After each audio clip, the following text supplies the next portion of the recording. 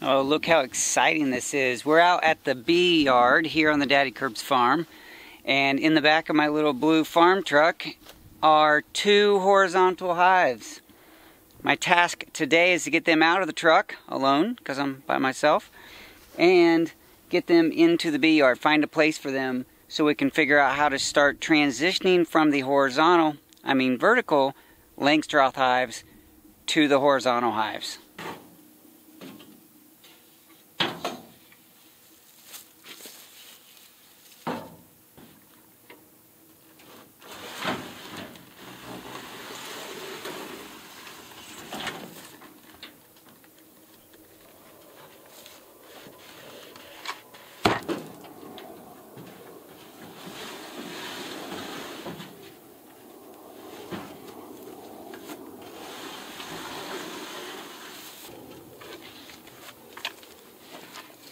That wasn't so bad. How do you like my tie-dye shirt? Luke made it. I want to show you some of the features of these horizontal hives before we get them out there. Well, I'm just a little bit winded. First of all, notice my very simple handle. That's for me to grab when I want to open the hive, like just a little hook. And then on this side, a chain to help keep it open. A screw here down to here at just the right length to make it just a little past 90 degrees so it'll stay open. Inside the hive, I put aluminum window cloth or window screen over the vents. There's 3 3/4 inch vents on both ends of the lid, and that goes over the top of this. That's for like an attic space above this inner cover, or these inner cover boards. 2 of the inner cover boards also have a vent, and those will just be spaced out like they are evenly to provide for some ventilation up into this area, and the air can be drawn out through those vents up here. Inside here, it's just a regular long hive. I have a divider board to go between the hive space and the dead space. Let's walk around the hive here. My hinge, we have the hive entrances. There's 3 entrances. 2 of them will be blocked. 1 will be used. Maybe at some point multiples will be open, but initially it'll just be 1. And then we have the long piano hinge, or the long hinge here. That long hinge is really good because we can put a bunch of short screws in. This is only 3/4 inch material, so these are 3/4 inch screws. And then on the bottom I used 1 1/4 inch screws just to be a little more secure going into that bottom, the bottom board there. So we have a 3/4 inch lip on a 1/2 inch board. Overall, I feel like the hives turned out well. They look nice. They seem like they're going to be functional, but of course, I haven't used them yet, so I don't know for sure. But I do like how they turned out as far as just a functional box for me, the beekeeper. We'll see how well the bees like them. Dr. Leo uses these. You saw a video of mine where we were sitting and chatting about beekeeping. I first met Dr. Leo on the DOUG STACY Off-Grid with DOUG STACY channel. Saw him doing long hives or horizontal hives on DOUG STACY's little homestead, and I was very intrigued. So when I got to meet them and see those boxes in person when I went to the Homesteading Life Conference, it was just something went off in my mind and said, that's what I should be doing. So we're going to give it a shot. I had a friend build these 2 boxes for me. I put the chains and hinges and paint and all that on, but the boxes were built by a friend. So let's get them into the apiary. Over time, I developed little holes in my screen hood here, and the double electrical tape, 1 piece on the outside, 1 on the inside, to me seemed like a good idea. It's not working. They're falling off. I discovered that I had holes in the hood when I had some bees in my hood, and I didn't recognize from where they were coming.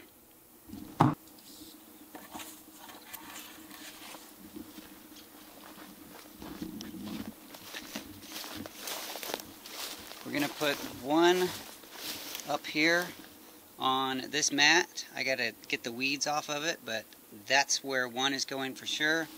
I'd like to put one over here in place of this hive, but we'll have to see about transitioning that hive.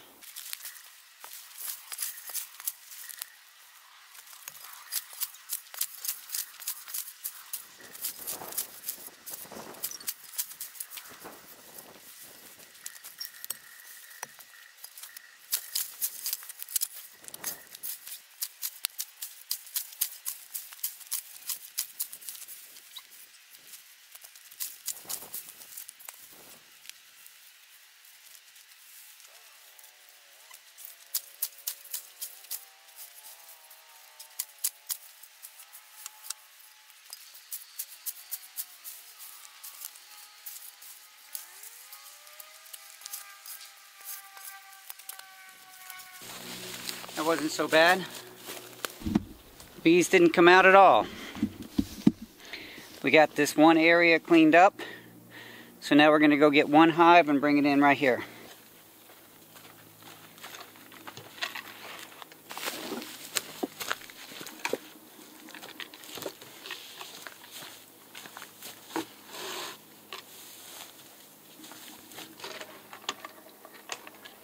Man, won't that be so exciting when the entire bee yard is full of these boxes instead of these?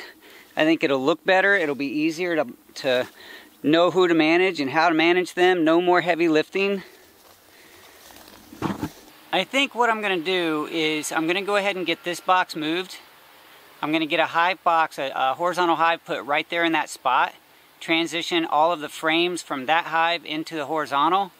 And that way the bees are already used to flying right in that same spot. And then I'll get that nuke, that small nuke that's over here, into this box that the camera's sitting on, the one I just put in place. With this now close, I'll get these boxes stacked up over here somehow. And then I'll get that box in place, move these here, get that over here on the mat, and then get the frames put in. There's bees up top. Let's see what they look like down inside there. Top box looks pretty empty. I expected that.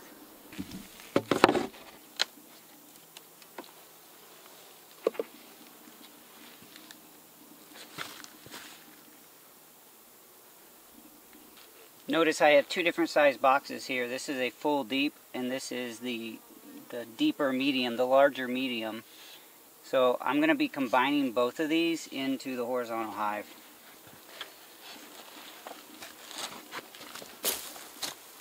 This hive still looks pretty good. Lots of bees in there. They don't have a lot to do right now because there's no pollen or nectar anywhere, but they're hanging out. With the boxes moved over here, I can get all of this out of the way and get that hive box pulled back and get those transitioned into there.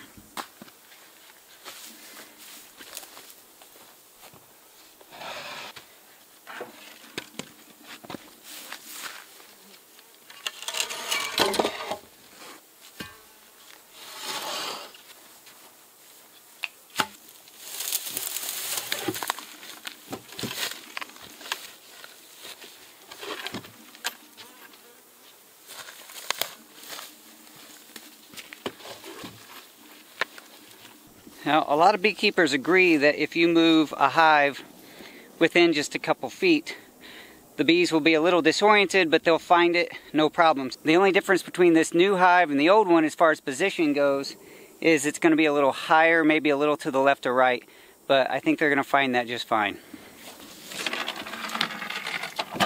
We're going to position the hive on this end and then let it grow to this end.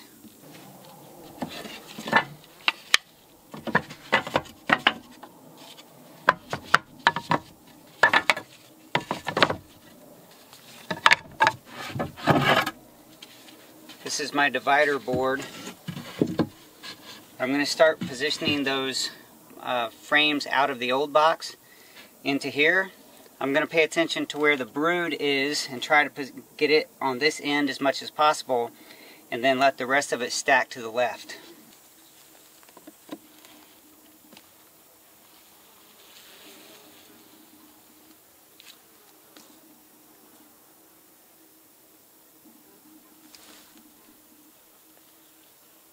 I'm looking to see if I see any eggs, and I don't. So I'm going to slide this to this left end closest to the camera here. Same thing here. It looks like this is mostly empty with a little bit of nectar. Not much, because eventually I would like to replace all of my frames to not have foundation at all. But that's probably a couple years of process before I can completely transition to that. Let me turn the camera around and show you what I'm doing as I'm pulling them out of the hive. I am taking a look just to see what they have on them as far as resources.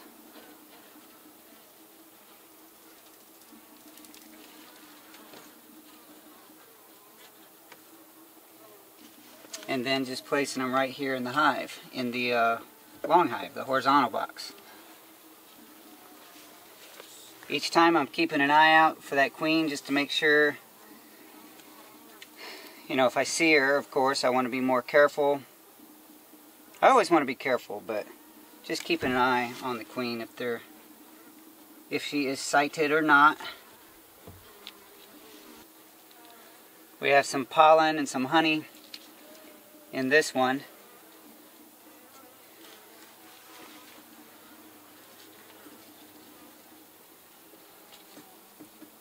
These bees right now are extremely docile, which is very nice for me.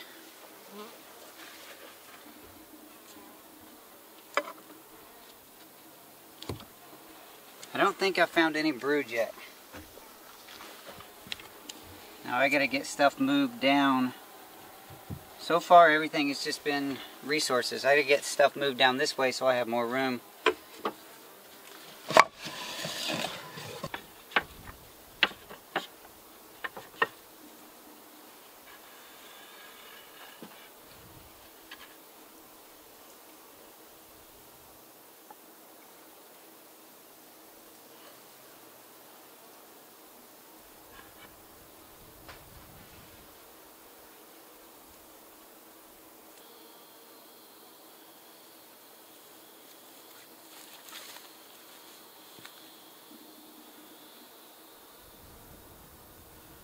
This deep frame that I just put in has a lot of honey on one side and is mostly empty on the other. I'm going to save it for this end, and I'll probably end up staggering these shorter frames between the taller frames, so they will actually build out. The bees will actually build a portion of comb on the bottom to fill in that space.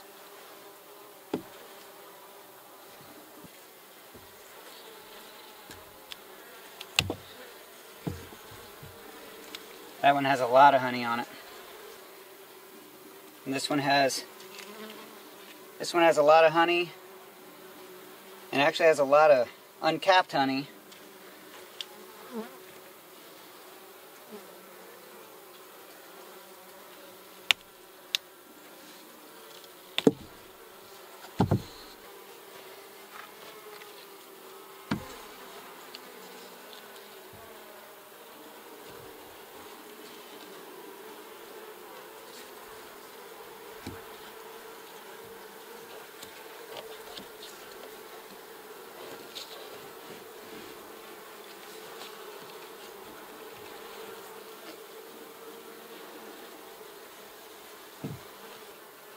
We are getting into some brood nest here. There's not a lot of brood, but this is, I can see some larvae down in there.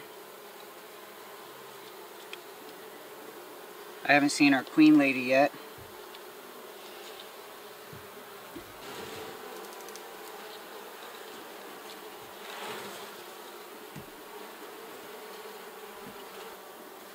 And here's a lot more brood. I don't know if you can see that, but that's a lot of capped brood right there. So our brood nest is going to be down here on the right side. as I stand behind the box.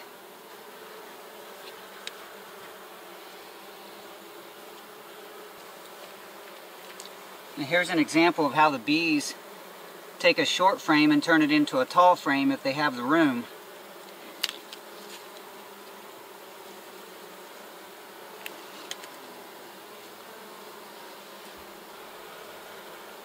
There's a lot of honey and a little bit of brood on the other side. Mostly honey.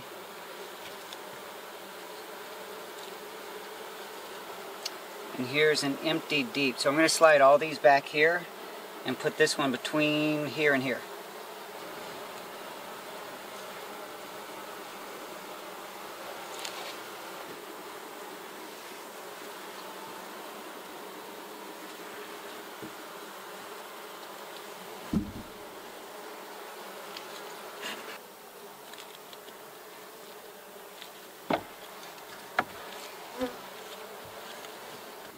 Alright, in the new horizontal hive here we have our brood nest on this end. We have a lot of resources here in the middle and on the end.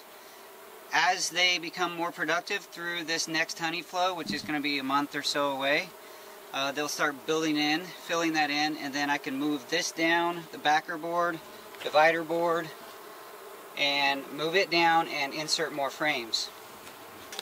And I'll start putting my inner cover boards back on.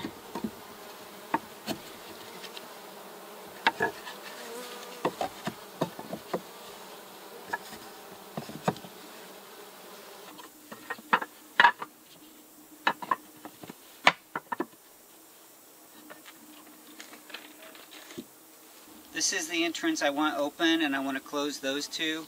So I'm going to put a piece of cloth in both of those.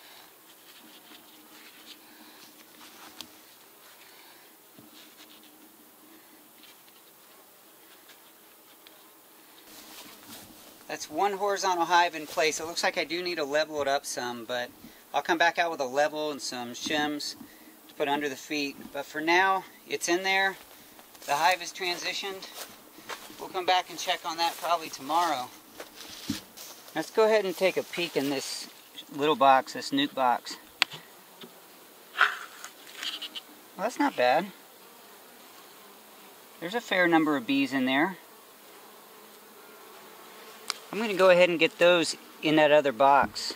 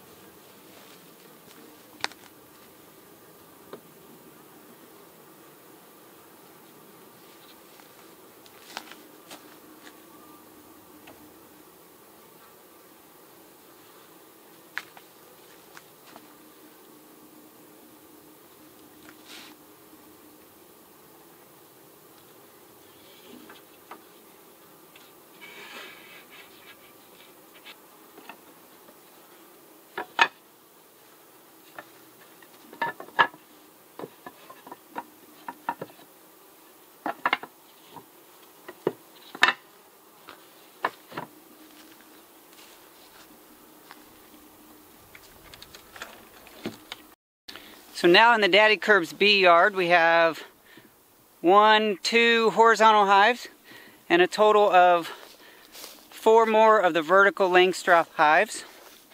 The goal is to get eventually 6 horizontal hives and be done with the vertical hives altogether. I left the boxes stacked in front of that horizontal hive because there were still bees on it and I was giving them a way to crawl in. I'll come out tomorrow and move that. I'm really excited about the possibility of my bee yard looking a lot more clean and orderly. When I just have a bunch of these boxes like this sitting here, I think it's going to look nicer than a bunch of these boxes all stacked up. Plus I won't have as many boxes, woodenware, the stuff that you use for your hive stacked up around the house on the front porch and back porch. I can clean that up, possibly sell that equipment.